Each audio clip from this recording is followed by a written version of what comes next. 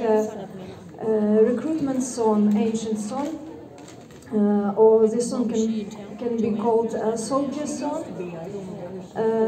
In the end of the 18th century, Russian Tsarist army took Ukrainian guys to the army, as well as army of the Austro-Hungarian Empire. And in that time, young men from Ukraine were taken for 25 years to be in military service. And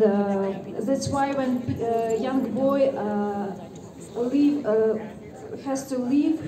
his family to go to this army, it was almost as a goodbye, because when he came back after this 25 years of service, he was sick, broken, ill,